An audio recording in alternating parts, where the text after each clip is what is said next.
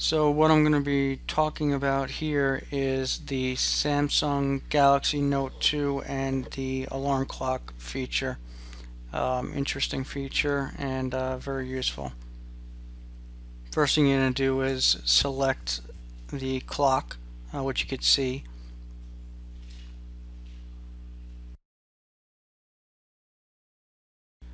And what you're going to see is a couple stopwatch and timer. So we're going to go through each one of them separately now. And here you can see the feature of world clock. You could add any city you'd like. Right here we're showing New York and the USA. And here you can see the stopwatch feature. You can start, and after you start it you can stop it. Simple as that.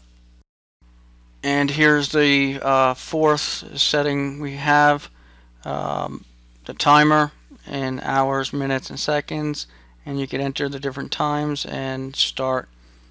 Pretty self-explanatory.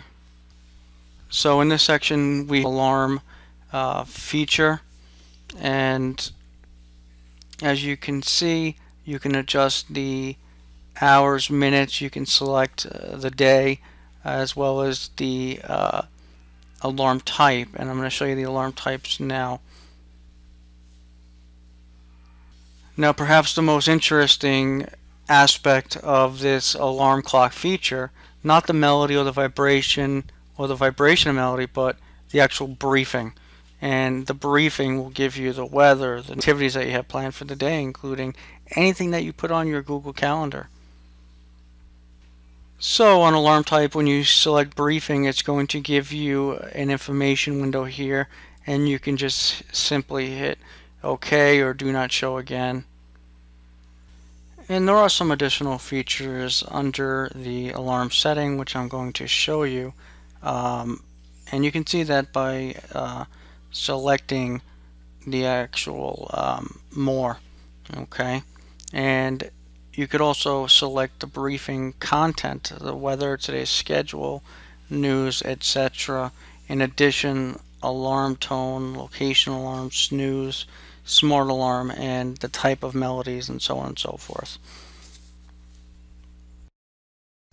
So what we're going to choose here is the briefing content, and I'll show you the choices. So as you can see, here are different choices for briefing content. Include weather, today's schedule, news. You could pick all or one or two, and this basically takes the today's schedule from your Google Calendar that you have linked with the phone. What I'm going to do now is I'm going to show you a video of it actually taking place. I've set the alarm to go off in a minute for an example. So just in summary, just hit OK, alright, and it'll take you back to that screen. And you want to make sure that you save it.